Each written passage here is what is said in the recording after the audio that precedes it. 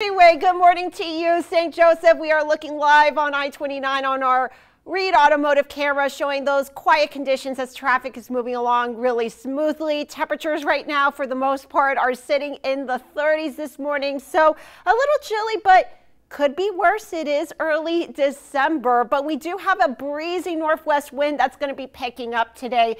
That is going to be making it windy out there, with those winds gusting up to 30 miles per hour at times. Parents, here's your first student bus stop forecast as you are waking up and getting ready to head out the door to work and school.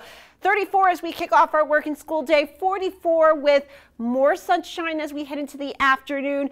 Temperatures near average today, but only one more day of these near average temperatures until the 50s and the 60s make a comeback. We do have the clouds building in this morning as a disturbance is pushing off to the east. High pressure is going to be building here over the next 24 hours, and that's going to be bringing us the bright sunshine and the warmer temperatures. So as you can see, that high pressure system is going to be moving east as we head into tonight and into our Wednesday, and that is going to switch up our winds to the southwest.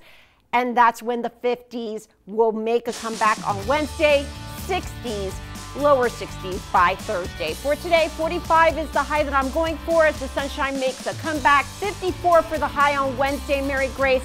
61 on Thursday. Our next chances for precipitation will be late Friday into Saturday. As of right now, it's looking to be all rain. All right, thank you, Vanessa.